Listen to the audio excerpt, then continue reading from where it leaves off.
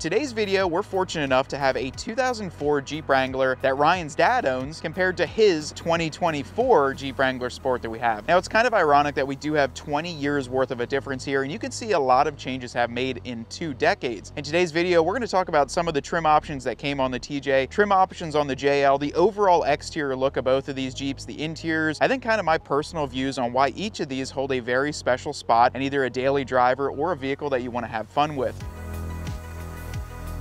Now, like I just mentioned, this is a 2004 Jeep Wrangler Sport, and back then the Sport trim was actually an upgrade from the base SE. So this actually came with a couple more features. I can already see in the console there it does have the subwoofer and amplifier, but back in the TJ days, which were produced from 1997 to 2006, there were a lot more trim options that you could buy, and like I say frequently on this channel, there were a lot of trims that really gave you a lot more bang for your buck. I was just telling Ryan the Willys trim, when they had it back in the TJ, actually came with camouflage seats, the dark green exterior, a dark green soft top that was specific to the Willys trim, and then specialty badging and wheels throughout the vehicle. That's a big bang for your buck when you actually get a trim. If you guys remember back to the movie Tomb Raider, they had a Tomb Raider edition in the billet silver. I mean, you had the LJs that were the longer wheelbase TJ. You could get Rubicons, Saharas, Freedom editions, Columbia editions, even a very limited run of the Ruby Hera, they called it. It was a Rubicon Sahara LJ, which came in the khaki color, and those were one of 1,000. You had a lot more trims, a lot more additions, and when they made them a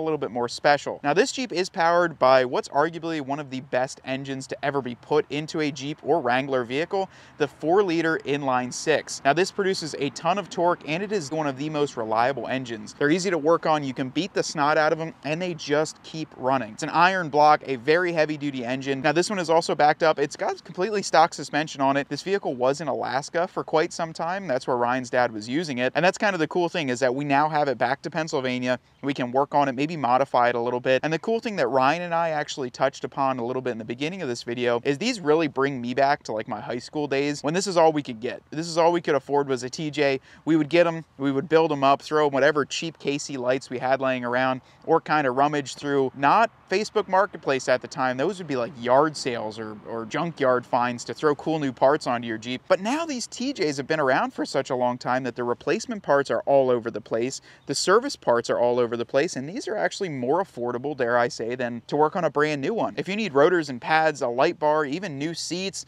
new dash pads, new wipers, I mean even parts for under the hood, you can find them anywhere. And these make for fun projects, and they're easy to work on as well. But that's kind of the overview of this one here. It is in the nice black color. You didn't see too many black TJs. I would say that these were a little bit more rare. But the way you can tell it's an 04, the trail rated badges are put on here. That started in 03 with the Rubicon. And then also the seats. In the 03s they made the seats a lot taller. So those are kind of just 2 hints there for it. Now, if you guys aren't new to the channel, you know that we have a 2024 JL in the Anvil clear coat. And this is obviously a very good looking Jeep, and they've been producing these since 2018. The cool thing about the 2024 is that it does have a refresh to it, and this one does have the complete refresh on the interior and the exterior of the vehicle. Now, the JL, starting in 2018, was the redesigned and refreshed look of the Wrangler. This is a drastic change, and at first, I honestly gotta say, I didn't really like it. I thought that the windshield was way too far leaned back. There was a lot of changes that made it look a little bit cheaper, but after a first year of being able to modify them, I really started to enjoy the JL, as well as the capabilities on the interior and the functional upgrades,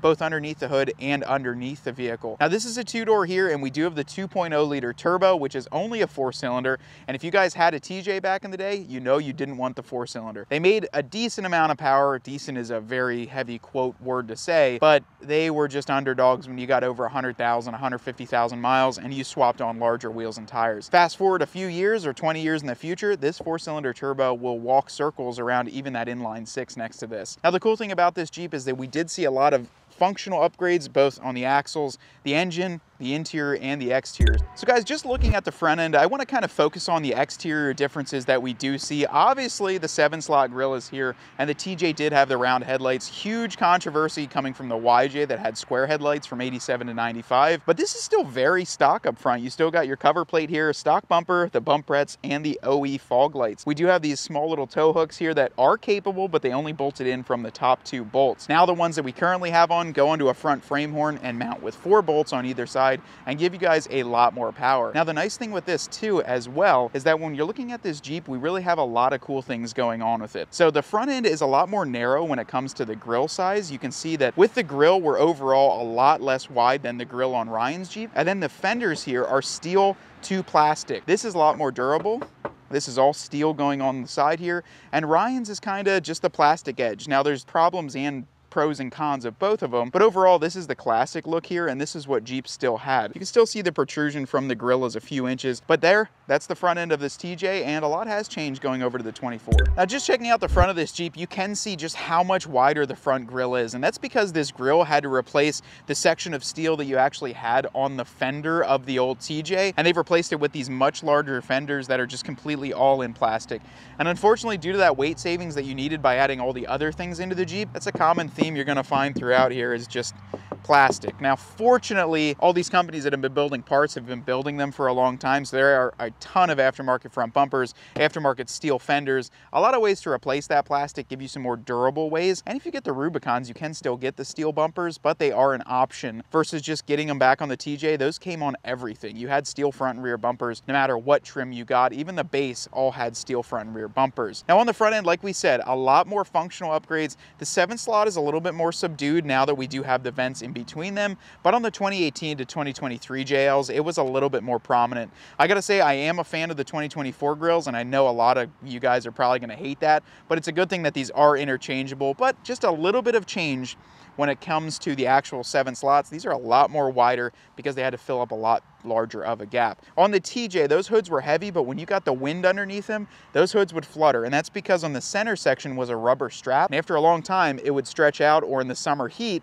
rubber gets looser and it would strap, and that hood you could watch kind of flutter down the highway. These are now a lot more durable with springs and actual steel on the inside here. It's plastic border, but these are going to hold the hood down a lot better. Still keep the same cow bump out on the hood though, just a little bit less prominent, and it gives it a lot more structural strength. On my Jeep, I have the Rubicon hood, which was arguably the best thing that they've ever done, is giving them the vents, but these still do look very nice. And one big argument, some guy said that the JKs didn't have the cowl panels that were color matched. They were. The TJs had them that were color matched, the JKs had them, the YJs had them, and now Ryan's does because he has distinction applied. So, and I hope I'm not boring you if you've checked out this Jeep, but if this is your first time stopping by the channel, thank you for watching, and make sure to watch all of our old previous videos to see how we build them all up. So here you go, guys, the 4-liter straight inline 6 engine that we've got under the hood. A lot more real estate to work with underneath here. I remember personally, I had an ARB compressor mounted on that side. That's where the actual battery tray went for the right-hand drive trims. And this is just much simpler and easier to work on here. Even with the 4-liter, these were super reliable engines, and they were just easy to find parts for, easy to work on, and you knew if you had an issue, and you could pretty much diagnose it very easily just by looking at it. This is what I was talking about when I said more weight. There is a lot more going on under the engine bay of the 2024 Wrangler compared to the TJ that we just looked at. And that TJ, I still had room for a compressor down below. I could easily work on both sides of the engine, and I didn't have this giant battery, the auxiliary battery, and that huge fuse box. Plus the intakes tube is probably half the size of this, but you've got everything still tightly compacted in here, and there's a little bit more for room. But this is what I say when I talk about more tech in the Jeeps. It takes up more space, but it gives us a lot more features on the inside. So still the 2.0 liter with a nice little turbo over here on this side, and kicks around this 2-door a lot quicker than 20 years ago. So on the side, obviously on these Jeeps, a lot flatter of body panels. You can basically see from the tail end here all the way to the front, it is just one flat sheet of steel compared to the JL, which, as we found out, has a ton of curvature to it. Now, one thing I do like that they've incorporated back into the JL was this detent on the factory full doors on both the CJ, YJ, and the TJ. The JL, they actually kind of incorporated up here a little bit and a little higher that we'll see on Ryan's Jeep, but it gives it just a little bit more dramatic effect. And also, I would say it just kind of breaks up the panel, and I know it makes the panel stronger than just being one flat sheet of steel, which would easily dent and ding. This gives it a little bit more to kind of grab onto. You didn't see too many of these with full doors. I remember all of mine had factory half doors, so that was probably an option that he added on. Either whoever ordered this from the factory put the full doors on here. But an easy way too to tell, 04 or 03 and newer have this style of mirror. The 03 and older had the same as the CJ and the YJ, so a very simple exterior on here. But overall, still the clean look. The only thing we're missing on the JL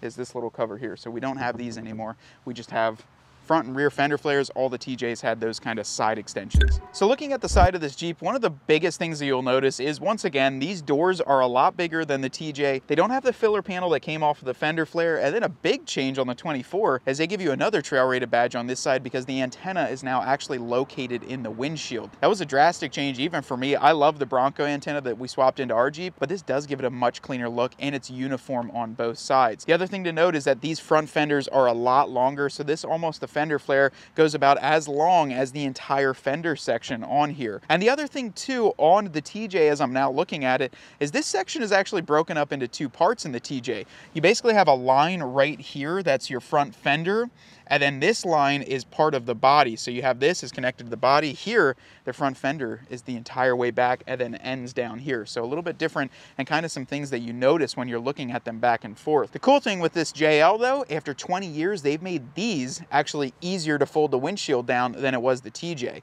On the TJ, you actually had to unbolt the front section of the roll cage here to flip your windshield down, and it was a lot more cumbersome to do. They kind of went away from that cool factor of being able to fold it down. And in the JK, man, you had to rip apart everything to get that down. With the JL, it's 4 bolts. You pull off your wiper blades and you can flip this down, and you still have the full roll cage behind the windshield. That's one neat thing on the JL, is with a little bit more plastic on the outside, the roll cage up top connects from this side to the other, and even if you fold the windshield down, you still have a fully boxed section.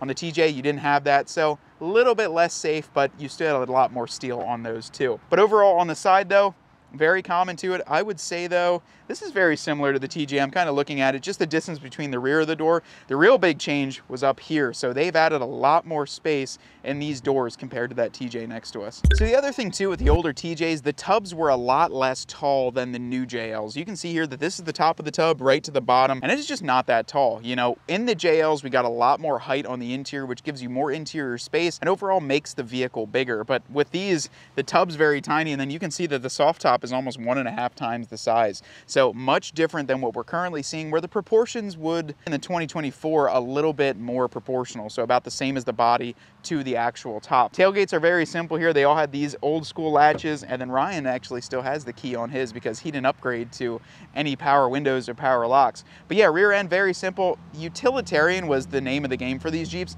And these are trailer taillights. So if you guys have ever gone behind a tractor trailer, even the kind of moving trailers or moving trucks around town, that's what these are for. So you can literally buy them anywhere, and that's what came stock.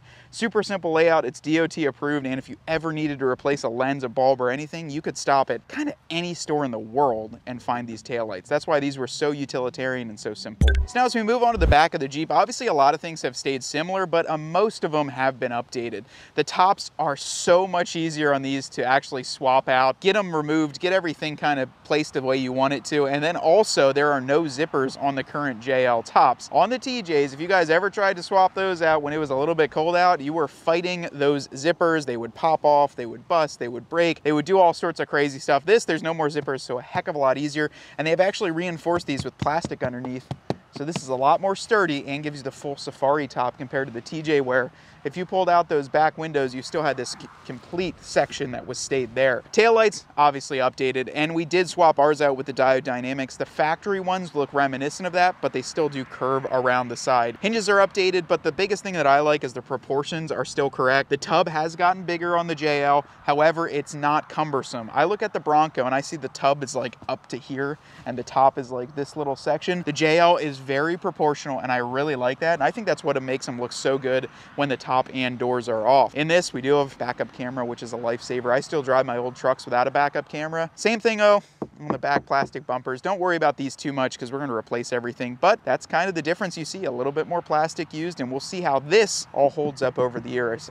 Dare I say this would be easier to hold up over the years, just because you might have to clean it up a little and make it with back to black, but no steel bumpers from the factory. You got to add those on from either aftermarket or put the Mopar steel ones on. The interiors of these Jeeps are once again something that's very nostalgic to me. You felt very connected and close to your environment, I would say, in these, and that's just because the seams were so much smaller. Even the A-pillar, just how narrow this was, you could really see everywhere that you wanted to, especially with the doors off. And then even in the earlier TJs, there wasn't as much trim work around here, so they were even tighter than this.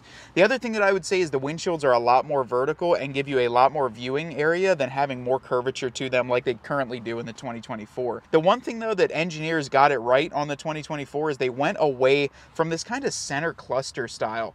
Now after the YJ from 87 to 95, they introduced this center cluster style in the TJ where you basically had all of your controls here, your two vents, and then on this side you had your instrument cluster. But it kind of broke up what the original CJs, what the Willys Jeeps look like. They had a flat dash and everything was kind of laid out across it.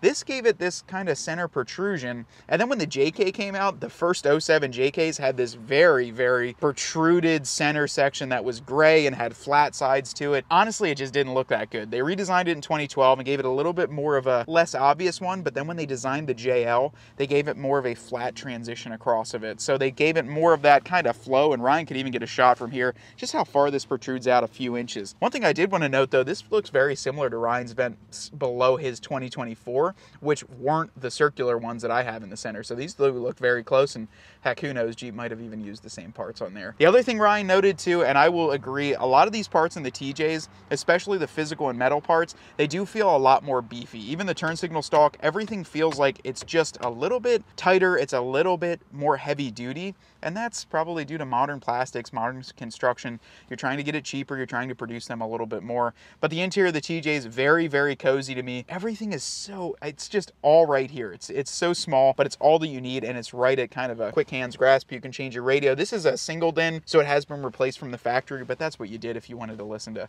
Bluetooth or USB or have any modern features in here, you would swap that out. Simple roll cage on here, simple, very tiny visors up top. This is just what I love to see, and yeah, good looking interior here. Probably could use a detail. We got to detail this Jeep and get it on the channel, Ryan. So now obviously the interiors are going to be updated after 20 years, but the coolest thing is that this is the latest revision of the JL, which means that it got all the brand new interior. The cool thing is on these Jeeps is that now all of them come with the 12.3-inch Uconnect 5, which is the massive screen in the center.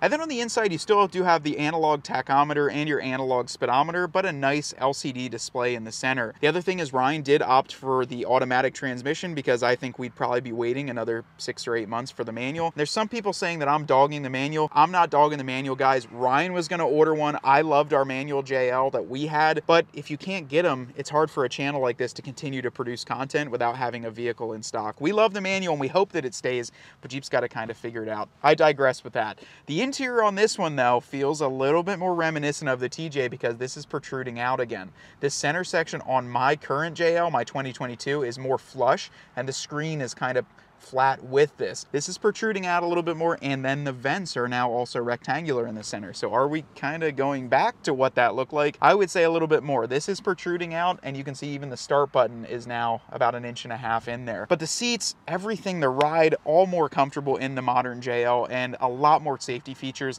This has now full side curtain airbags for the front and the rear, full airbags in the dash, airbag in the center here. And that's what you're really looking at for the safety aspect of it. The TJs are going to be great for daily driving, putting around town, but I wouldn't want to drive that a few thousand miles if I didn't have to. But I probably would. Who knows me? I'd rip off the top and just drive it. Jeep's come a long way, and I'm glad that they finally put everything, starting even on the base models. They didn't kind of make you go up to a super high trim to get a very nice interior, and we've got a nice interior in this 24. Now, some closing thoughts on the TJ. As you go around this Jeep, you really do feel how much it has changed over the years just by knocking on the hood, knocking on the cowl panel on the corners.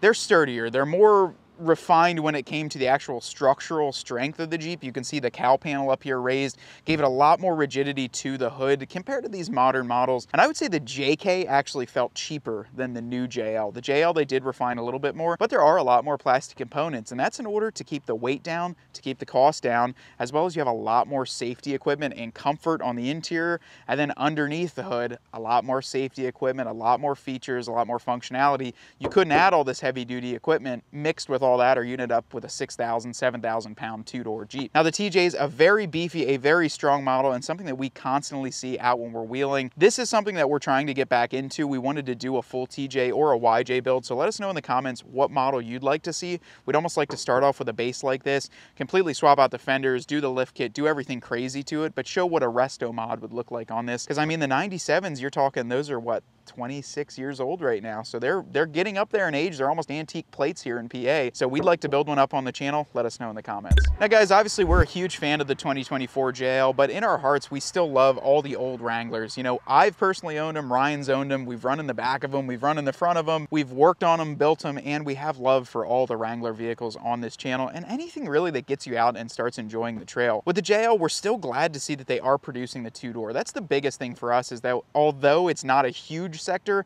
I would argue to say that it's just a little sector of the Wrangler sales. I believe I've even heard less than 10%, but they're still producing it and there is still a demand for it. Ryan factory ordered his and he loves this thing much more than a four-door. It's a lot easier to get in and out. It's much better wheeling, especially once we get a lift kit and wheels and tires on it. It's still a non-4xe. This doesn't have a hybrid battery. You can get it with a 3.6 liter naturally aspirated V6, automatic or manual transmission, and no 4xe in the year 2024. You can still do that and still get a Jeep vehicle that you can fold the windshields down, take the top and doors off, and I would say a lot easier than you could in the TJs. And I would say that the next round of these, which might be coming up soon because we're 6 years into production, is probably gonna have a lot more cool features that we can't even think of yet. There's a lot of cool patents that I've seen for the JL, including water fording, air intakes that produce factory air compressed air into them. What do you guys think the future for the JL is, and what would you like to see? On today's viewer rig of the video, we are checking out Kratos JLUR. Now he's got a 2022 Jeep Wrangler Extreme Recon with a 3.5-inch JKS lift, Fox 2.0 shocks, and 37 by 15.5 by 17 Canadi Mudhog tires. He's got a set of the RCV front axle shafts, Synergy 1-ton tie rod ends, drag link, and American Off-Road ball joint deletes. Chromoly rear axle shafts from Yukon, an Evo quarter-pounder front bumper, rock hard 4x4 sport cage, which is a mod that I've been looking at, and then he's got a set of the upgraded Oracle Bi LED headlights with the smoked taillights. Very nice looking Jeep, and I gotta say I really love the color matched rings on there, or the red accent rings. And I believe we actually met down in Tennessee. We met so many people, but he was saying that he had the brand new 2024 grille on there, and I can see that he does have it. Great looking Jeep, and thank you so much for submitting.